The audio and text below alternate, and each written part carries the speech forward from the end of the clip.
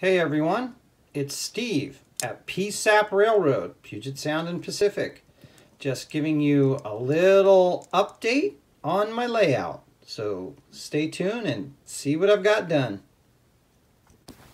Alright everybody, a quick video update here. I got the tank farm, which is for the corn starches and corn oils and grains that they use for the bakery over here. You can see here I went ahead and put in some piping, weathered the building a little bit, got some hoses down there. I don't know if this is exactly accurate. I'm sure Jack will tell me. I got some vacuum tubing there for pressurized hoppers to come in and load up. So hoses. That hose there is for the tank line, which you can see over here. I put in, did a little bit of weathering on it. And then next I came in, I changed up the way the building is actually going to be set due to the way that things have to work, and I'll show you. So I came up, and since this is a single conveyor belt system, so this same conveyor belt feeds this conveyor belt, but I also needed some place to drop stuff. So I put in a couple little drop zones. The black one over here is going to be for the rocks, aggregate, and sand. This side over here is more for the concrete or the cement and ash and so forth. I'll doll that up a little bit more when I get done to it. And then you can see here that we have a walkway that kind of covers up the conveyor belt so they can go in there and do maintenance. And then the actual tower feeds into the end of the conveyor house up top now, and will feed the conveyor and all the chutes down there. So that's kind of what I've been up to lately on the layout. You can see here I've redone the parking lot, trying to get that smoothed out a little bit more for the trucks, the same with the road a little bit. You can see that this is actually all on polystyrene on this side, so all of this is going to be filled up with stone. This section down here is going to be grass and foliage and stuff. It'll be all mucked up a little bit. This here, I believe I'm going to just stone the whole rest of it with the stones that I have, and I stoned a bunch of this over here, and I'll do the same on that side.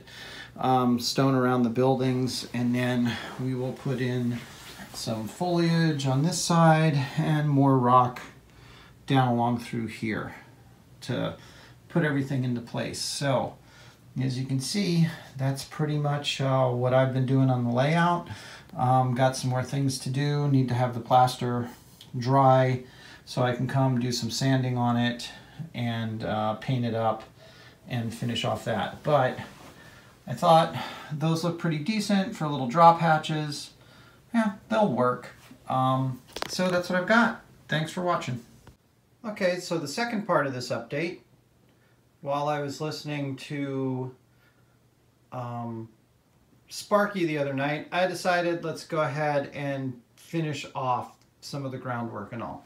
So we got the filling station, right, the transfer station all done. So we've also put in all the stone that needs to go in there. Got the dirt done on the far end. We even put in a little pathway here for the trackmobile to get up off the tracks at whatever times. We came in, finished off. As you can see, the dump trucks still got some piles of rock that they're bringing in there. And we've got other things going on. The rollers rolling out everything that's going down. They're still sending rock around with the little cat tractor there. And then we also got over here and was able to finish off where the cement plant's at. So you see we got the cement plant in, so we've got basically all of the rocks done. We got the plant being done. And then over here, I don't know if I showed it in the last video, but I put in the dumping bins. So this bin here would be for sand and concrete. That bin over there, which is a little bit bigger, is for the rocks. The deck plate and all that is actually where the underground conveyor belt is for everything else. And then, see, we got our concrete trucks in. We've got the parking lot redone. Still have some more landscaping to do. And then over on the corner, decided to put in a generic building. We're going to go over the building in a mail call and all that, but it's just a little building I got on the side. And so what's nice about this building is I can just display trucks over here because it's just a basic building on the corner. I put a cement pad down for it to sit on. Then the trucks themselves and all you can see are off on the corner.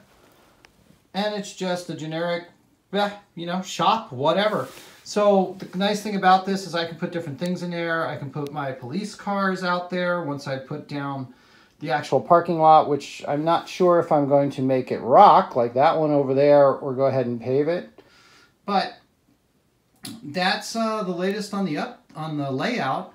I will be having a big mail call coming up soon. And along with that mail call, I will announce the prizes and so forth for the drawing that I'm going to have in a couple of weeks when I reach 150, if I can get there. I've been hanging out at like 120 for a while. So anyway, thanks for watching, and we'll post another video in a couple of days. Thanks a lot.